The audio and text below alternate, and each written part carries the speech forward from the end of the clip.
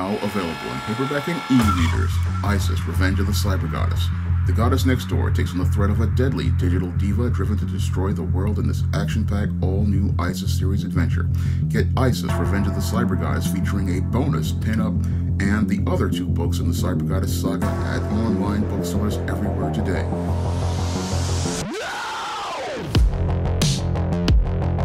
Now available in paperback and e-readers, E-Steam Horror of the Hyena Woman. Hell's aspiring angel takes on a wicked werewolf in this action-packed all-new E-Steam series adventure. Get E-Steam Horror of the Hyena Woman in paperback and e-readers today. Historical Women in Crisis. One of my viewers wanted me to do another installment in the Historical Women in Crisis series. And for this installment in the Historical Women in Crisis series, I'm going to be talking about award-winning comic book writer Kelly Sue DeConnick.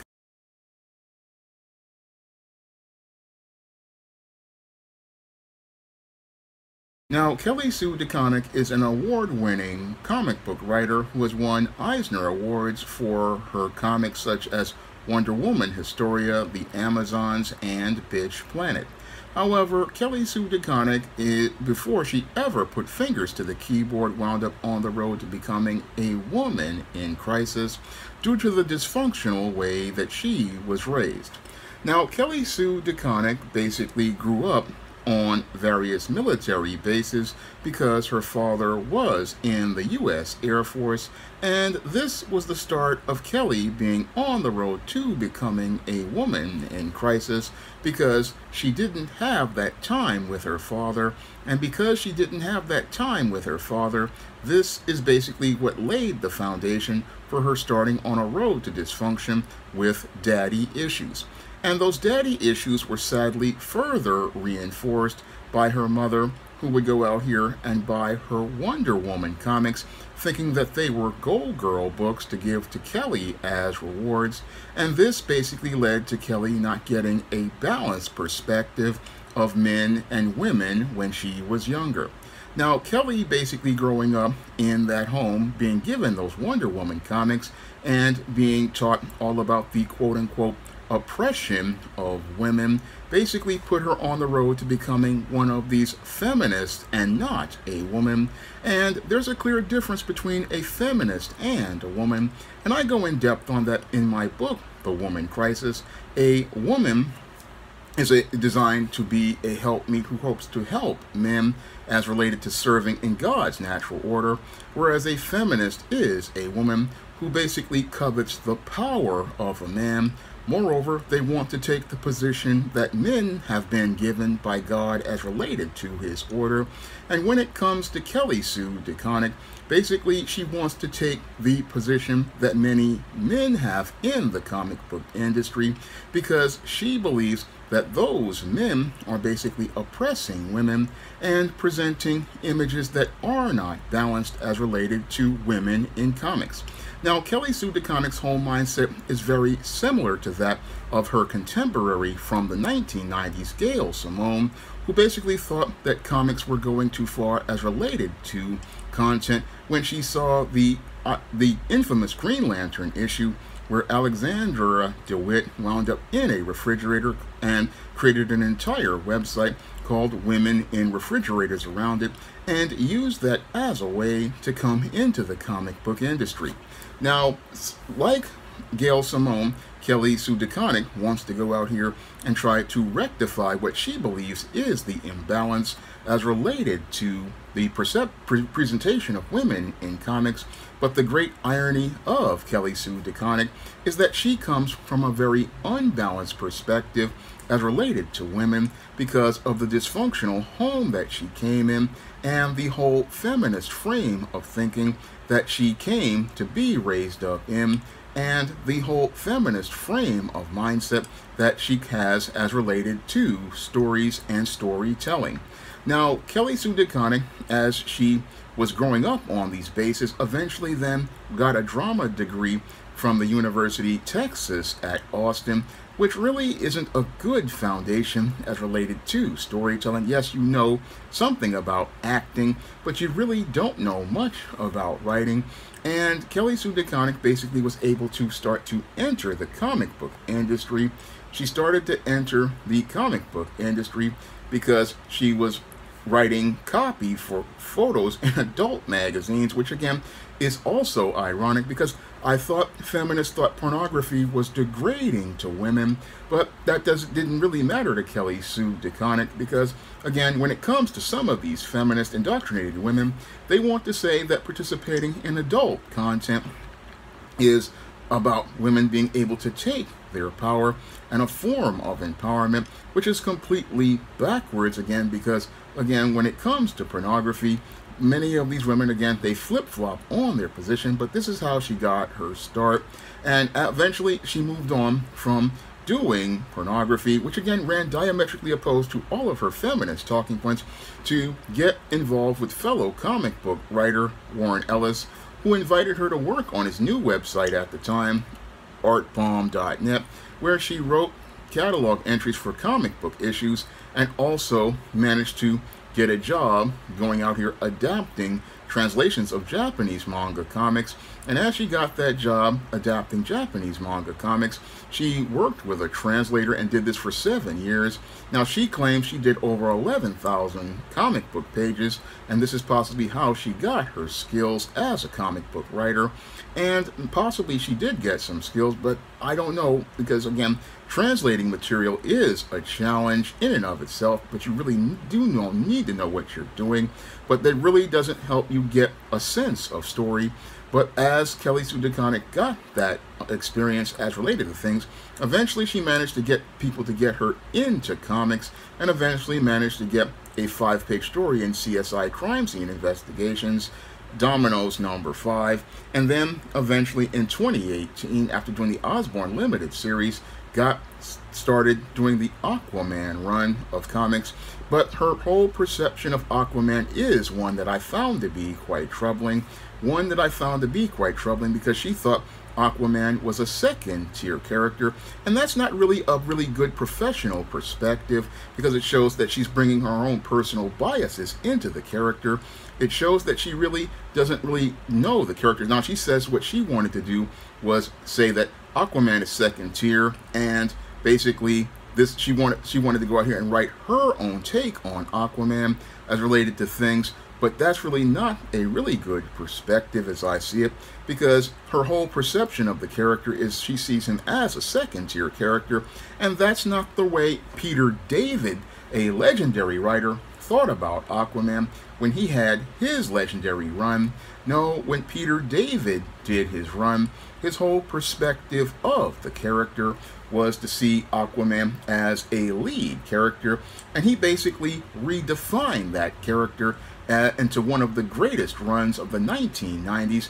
But Kelly Sue DeConnick basically brought her own personal biases into Aquaman, because she thought, oh, this character is second tier, and basically thought he was second tier because he was a man. But she wanted to say, oh, taking an interest in a character is one thing, but crafting your own unique approach is another. But that's not the way a professional writer does things. No, a professional writer, yes, they do their research, but they craft their stories to fit in line with other writers, so that the character has a natural organic progression. And that really shows how limited Kelly Sue DeConnick's skills were as related to writing. But as she continued to go on with this Aquaman run, she then continued to work on other books, and looked to work on other books like Captain Marvel, where she wanted to go like Brian Michael Bendis to make her own creative changes of making the character of Carol Danvers, who was Captain Marvel, into Miss Marvel. And that's where she looked to go out here and look to further promote her feminist ideas and project her feminist ideas onto a character that while the character was feminist in the past, she basically ratcheted things up to the point where This character basically lost a lot of her femininity and even lost a lot of her personality and her voice. And she basically wanted to do this to basically make the character into fitting her feminist agenda, which is not a trait of a good writer. Now, as a guy who's been writing stories for over 40 years and wrote a lot of heroines in over 20 of them, I can tell you making a character fit an agenda really doesn't help develop that character to actualize their potential, and it doesn't really help that character grow to show that they are interesting or compelling. But Kelly Sue DeConnick's standard for writing heroines basically is to write quote-unquote strong women. Unfortunately, while these characters are physically strong and act more like men, they don't have any of the substance of women. And the thing that Kelly Sue DeConnick doesn't understand about men and women is that, one, men and women are different, and what makes a man strong does not make a woman strong. No, because she was indoctrinated into feminism, she has this mindset that men and women are the same. However, what makes men and women different is what makes them special, and what makes them special is the ability to, again, be completely different.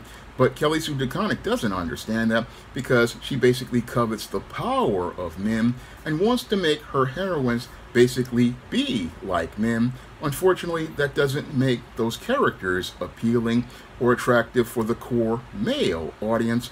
Moreover, it doesn't appeal to many of the women who are fans of comics, who basically see this whole masculine version of Carol Danvers as completely unattractive. And Kelly Sue DeConnick basically wants to make her kind of stories and doesn't have any regard for the customer. And that's where this woman in crisis basically has made a crisis in the comic book industry in the years that she's been in the business, because as she's looked to promote her feminist ideas in comics, it's led to basically the destruction of the Carol Danvers character with Captain Marvel. Moreover, her whole attitude and mindset have done damage to characters like Captain Marvel and basically created an environment where sales are at an all-time low on comics overall, because Kelly Sue DeConnick's reaction and response to people who criticize her is to tell people to not buy her books, and that whole mindset basically drove a lot of people away from comics, and basically is one of the reasons why the comic book industry is dealing with a crisis overall. Now, Kelly Sue DeConnick's whole mindset is to make comics basically feminist as a way to balance things, but again, ironically, what she is coming from is an unbalanced perspective, and that basically makes it where these comics become completely unbalanced, where we get this whole gynocentric view of these women, and the women are supposed to be presented as strong. Unfortunately, when you have a Kelly Sue DeConnick story featuring heroines, they are basically Mary Sues, who are basically unbeatable, and they are featured in very boring stories that basically go nowhere. I know this because I've read many issues of Captain Marvel, and they're just not exciting. And they're not exciting because Kelly Sue DeConnick's whole standards for writing comics is basically making feminists and not women, and going out here and making sure that characters go out here and meet the standard of the Bechdel test, where she says if you can replace your character with a sexy lamp and the story basically works, maybe you need another draft. And that's not a good indicator to writing heroines. I know this because I've been writing heroines in books for over 20 years, such as Isis, Esteem, and Spinsterella, and I can go out here and write heroines and make the story work because I understand that women are complex people and they have flaws, and I always focus on the flaws because the flaws help drive the conflict as related to women and the struggles that they have. I always focus on the struggles as related to a character's flaws, such as, for example, with the Matilda Crowley character.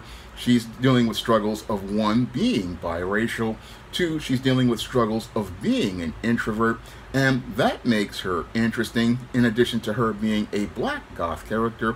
And in the case of Isis, yes, she's a goddess, but she has flaws in that she's struggling with just being raised as a human being and dealing with the struggles of just seeing things from a human perspective.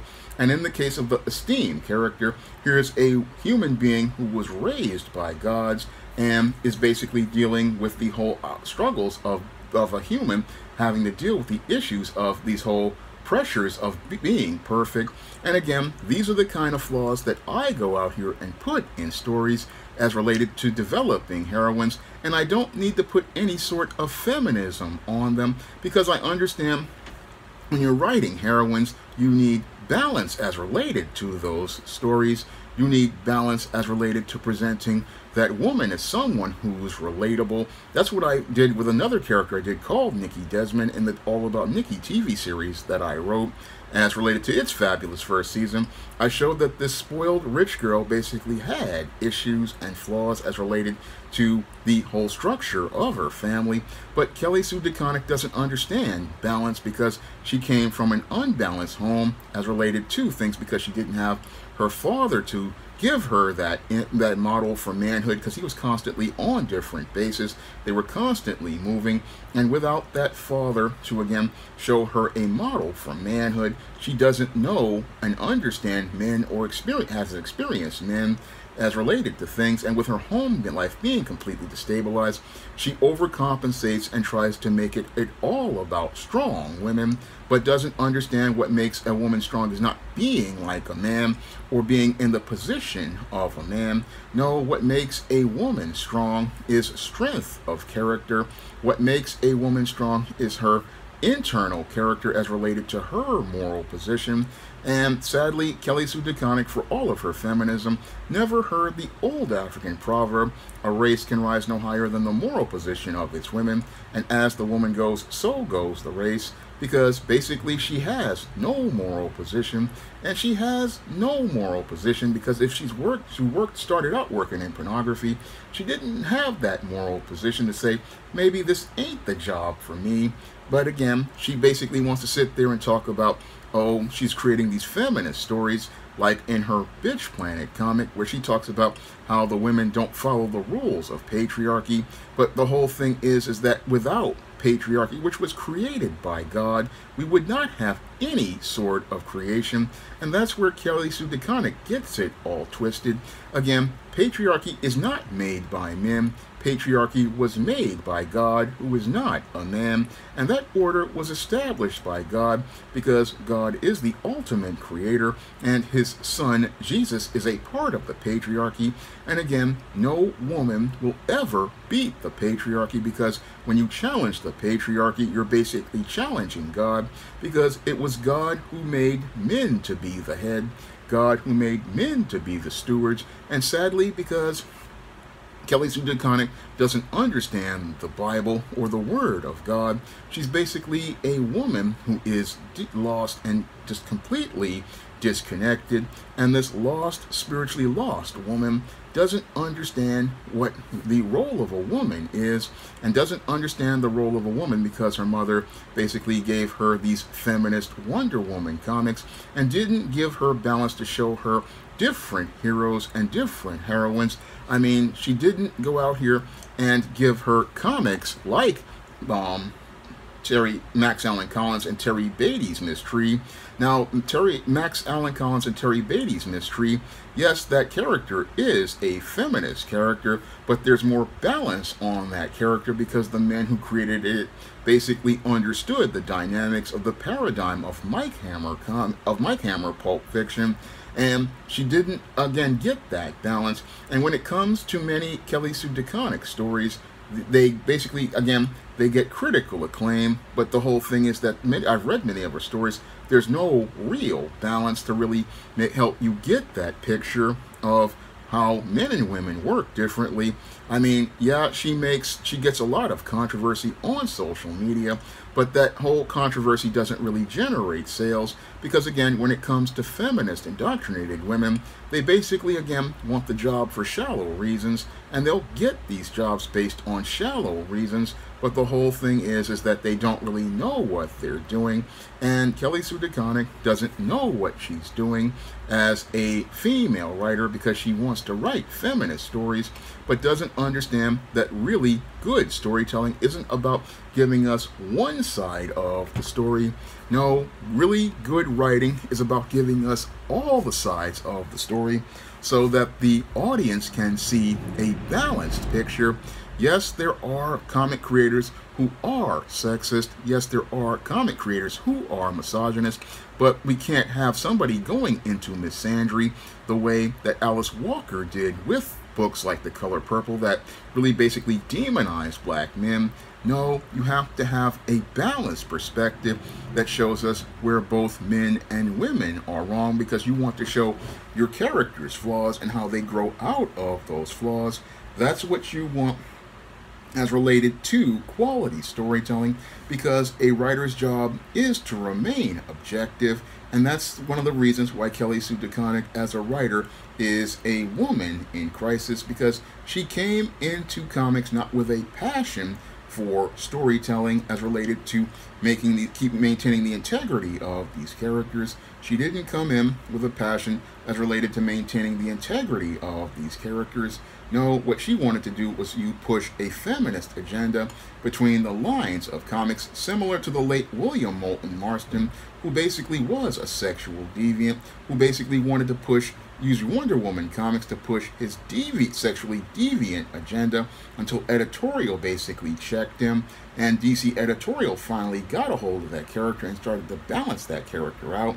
But ironically, what Kelly Sue DeConnick wants to do is take us back to a place of unbalance that William Moulton Marston took us to, and that's not quality storytelling. And it's not quality storytelling because Kelly Sue DeConnick basically is looking to give you an unbalanced and biased view of heroines that really doesn't show us what makes a heroine strong. No, she doesn't show us what makes a heroine strong the way I try to do in books like the ISIS series or the Esteem series, or in books like Spellbound, The Legendary Mad Matilda, and Spinsterella, and other books I've done like Eternal Night. I mean, when I write heroines, I try to put some balance on them. But sadly, when you have someone like Kelly Sue DeConnick, she doesn't see that her picture isn't really empowering women. No, it's basically giving you just a slanted picture, and that slanted picture basically has done damage to the comic book industry as related to sales, because her perspective of women is not a balanced picture of women. No, it's a picture of women in crisis written by a woman in crisis. Now, if you want to learn what leads to women like Kelly Sue DeConnick to have this distorted view of women and how they wound up on that road, you can pick up my book, The Woman Crisis, on Amazon.com in paperback and Kindle format. You can also find The Woman Crisis at other online booksellers like Draft to Digital, Google Play, Barnes & Noble, and big box retailers like Walmart and Target. And if you want to see a balanced picture of heroines in comic book stories, you can pick up my first full digital comic, Esteem No Good Deed, which is available on Kindle for 99 cents. And if you want to pick up some stories that feature a balanced picture of heroines, you can pick up many of the books I mentioned in this video on the SJS Direct imprint, such as books in the ISIS series, the Esteem series, and books such as Spellbound, The Legendary Mad Matilda, and Spinsterella, and my vampire novel, Eternal Night. And you can also find them in my romance novel, A Recipe for Success, and my novel, The Temptation of John Haynes. Now, this was a video requested by one of my viewers, and if you want to request a video, you can drop a donation for a minimum of $15 to the PayPal or the Cash App by clicking the links in the description box. That's all I have to say for this video. You can comment, rate, and subscribe. Now available in paperback and e-readers, ISIS, Amari's Revenge. The goddess next door is confronted by a Nubian queen out for revenge at the Metropolitan Museum of Art in this inaugural ISIS series adventure. Get your copy of ISIS, Amari's Revenge in paperback and e-readers at Amazon.com and online booksellers everywhere. Now available in paperback and e-readers, Spinsterella. Discover the dark side of love in this goth and lovely romance with Spinsterella. Get Spinsterella in paperback and e-readers at your favorite online bookseller today. Now available in paperback. From the author of the critically acclaimed book The Man Crisis comes The Woman Crisis. Learn why so many women have become lost in their quest to have it all in The Woman Crisis. Get your copy of The Woman Crisis in paperback at Amazon.com and online booksellers today. Support Black-owned and Black-operated digital broadcast media. www.niceradionetwork.com. Nice Radio Network broadcasting 24 hours a day, 7 days a week.